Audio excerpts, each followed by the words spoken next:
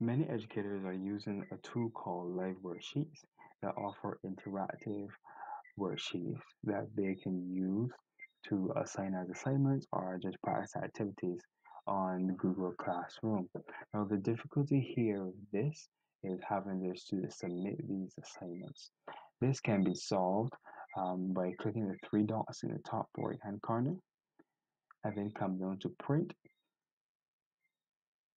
So it's going to bring up a print dialog box that will allow the students to change the settings surrounding how they would want this document to appear. The goal here is to convert the website that has the completed interactive worksheet to a PDF, and then submit that to the on the Google Classroom. Now you can notice here that my PDF have 3 pages, and this is not necessarily what I would want. The first and last page will be relevant in this example. So I can just remove them by coming over here to pages, then clicking the down arrow, and then click custom. Then enter number 2, and only the second page would appear.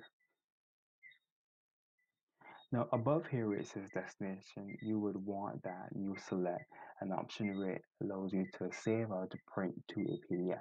Now you may not have these options here, but once you see an option where it says PDF, then that's the option for you. Now the third option here where it says save to Google Drive will allow you to save this document as a PDF on your Google Drive instead of on your local computer. You may want that. But for this example, I'm going to save it on my desktop. So I'll click here save as PDF. Now you may have also noticed here that some of my answers are missing. Now on this dialog box, you would need to select the options here that says headers and footers and background graphics. So just let me select those. I'd like to let you know that not all worksheets have this issue.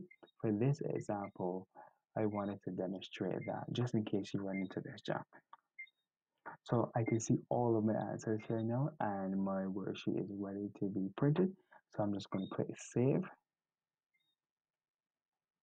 and it pulled the name of the worksheet from the website. So I can leave it just as it is and then click save. I've already saved this before, so it would ask me to replace it. Okay, great. So my worksheet has been saved. I can just navigate to where this file was stored on my desktop and submit it on my Google Classroom.